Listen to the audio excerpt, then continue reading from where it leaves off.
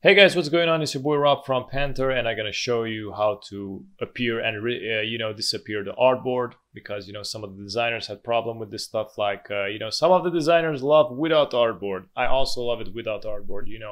It's just all the time I find myself that I'm going out of the artboard and I'm going with the brainstorming, and then just creating concepts everywhere at the full screen. So but in some cases it's really good to stick to the artboard. So for example, in this case, you can't see any kind of artboard. So this is the full board in here.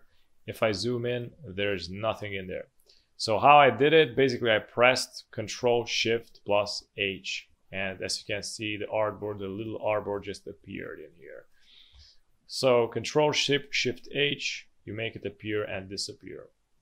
And yeah, with Shift+O, you can resize the artboard manually, or you can hit some numbers for the width and height. So let's put it back to 300 width and 300 height. And yeah.